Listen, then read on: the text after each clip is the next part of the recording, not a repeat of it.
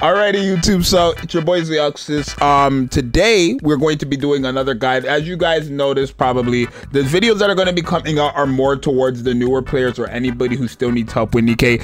This is for the people who are going to be coming into the anniversary, right? An anniversary of any game is where you should expect the most players to join your game, obviously, just because it's like, ooh, this is the anniversary level character. Anniversary characters are always broken, and this is where you get the most rewards possible. So expect a lot of new players to come to Nikke during the anniversary, or even a lot of players to come back during the anniversary, and that's why these videos are being created, right? And this video here could be good for anybody, right? I doubt a lot of people are going to find this video helpful, since it is going to be a reroll guide. That's exactly what this video is.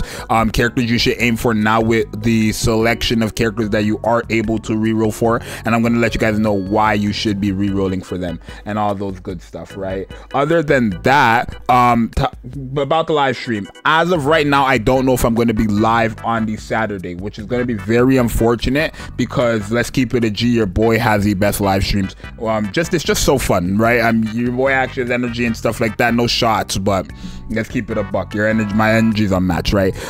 So when it comes to, you know, the live stream, it's gonna be unfortunate. Your boy might miss out on actually going live during it. I had called my Wi-Fi people or whatever, and apparently the Wi-Fi that I currently have, it's just me yapping, but this is important for anybody who actually cares, right? But the Wi-Fi I have is at the highest level, so we're trying to actually get new Wi-Fi. I'm going to try to get them to come here tomorrow, or at least on Thursday or Friday, to come bring in new Wi-Fi from a new company, and then I'll let you guys know if we're going to go live or not. But anyway, let's get into the actual video. Make sure you guys subscribe. Let's try to get 10 new subscribers, 50 likes, 100 likes. Let's try to get 100 likes. I'm going to see you guys. Let's go. So obviously there is a boatload. I have all the characters, right? I have all the characters, and I've used all the characters. I can let you know who you gotta go. So if you are re-rolling, right, I would say a very helpful character to re-roll for is generally going to be Red Hood, right? This is the first anniversary character, right? Now there's a lot of reasons why you would want to re-roll for this character, right? First off, she's a burst 1, 2, and 3 character. So no matter who you end up pulling on your account, having access to someone who's a burst 1, 2, and 3 and can go into her burst 1, 2, and 3 stage, and giving herself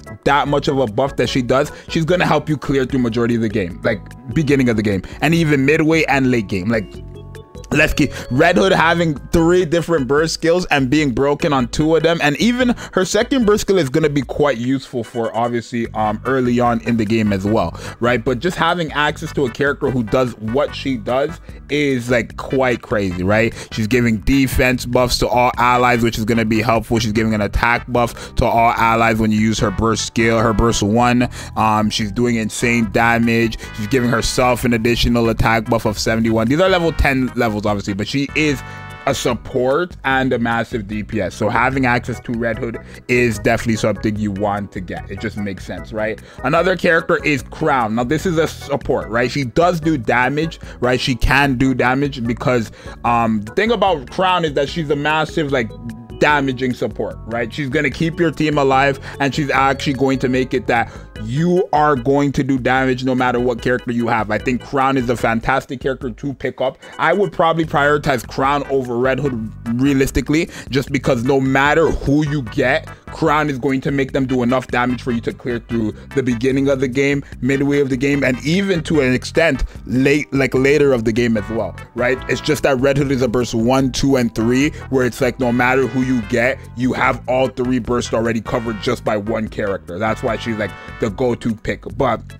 this character Crown right here is the character that literally makes any DPS you have do a lot more damage, where if they are considered a garbage DPS where you are as a new player in the game, this character will make your garbage DPS a godly DPS. That's how broken this character is, right?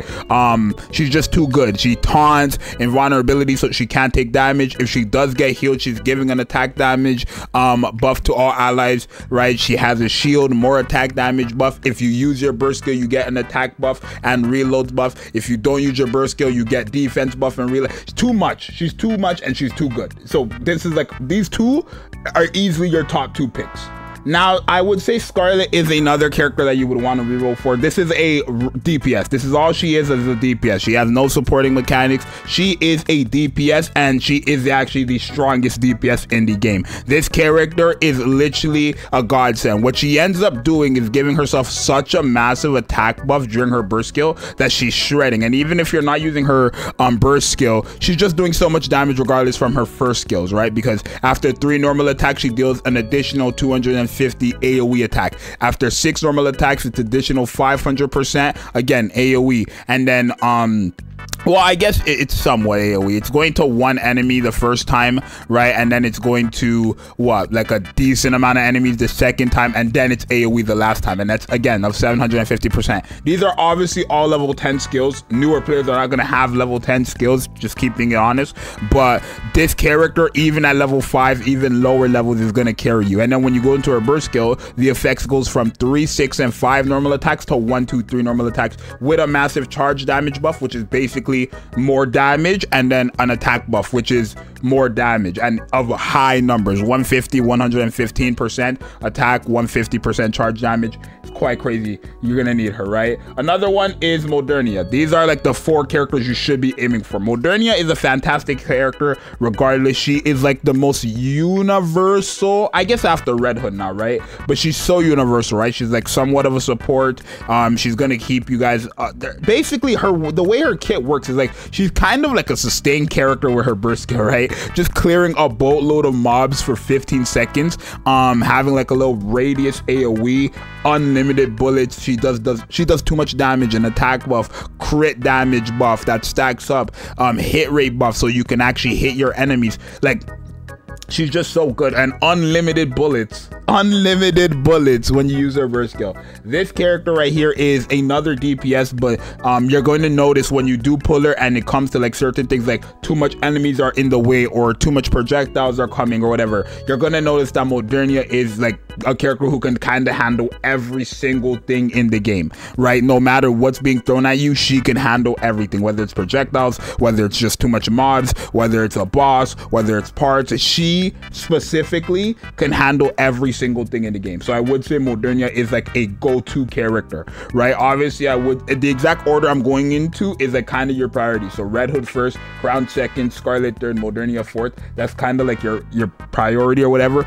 But these are all pilgrims, of course, and I would say it does make the most sense to reroll for pilgrims, since you are able to get the non-pilgrim characters a lot easier, right? With wish lists and even modes and stuff like that. Pilgrims are a lot harder to get, so it does make sense to reroll for some of these pilgrims. And lastly, even though I do think she's like kind of fallen off compared to a lot of the other characters in the game, I'm not saying she's bad, she's just not as like #1 as before, because there's a lot of new characters who are just better. I would still say this OG Scarlet is still fantastic, right? If you guys are new to the game, this character was like the main reroll character for when the game came out. Like everybody was saying reroll for this character because of how broken she was back then, right? And keep in mind, it was only her. When she came out, none of these other characters that I've mentioned were out in the game, right?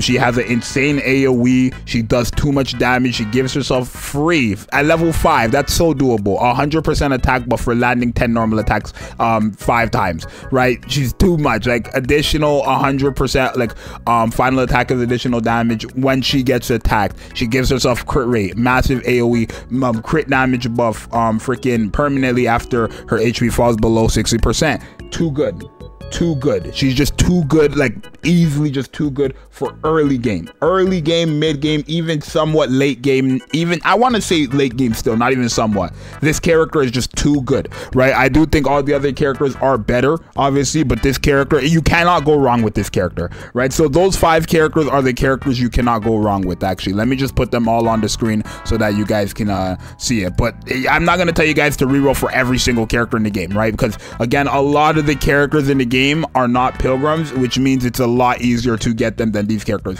All 5 of these characters are quite difficult to get, so it makes more sense to reroll for the characters that are more difficult to get, right? But any of these characters you cannot go wrong, right? There's only one support in here realistically, but she's good as a DPS as well, especially early on. Crown is probably going to do a lot more damage, right? So exactly in this order, I would say 1, 2, 3, 4, 5. Once you have it in this order, you're good to go. So yeah, you guys let me know if this was helpful. If you're an older player, obviously, then this doesn't really matter to you, but if you're a newer player, trust me, I am a veteran. If that does give you somewhat of like, how do you know? I'm like, how do I know I'm trusting you? How do I know you're saying what's right? If you guys would like to, in the comments down below, go ahead and vouch. There's a lot of other characters that you could go for that are non-pilgrims as well, but I'm not going to talk about them just because I know it's going to be so easy for you guys to get them, right?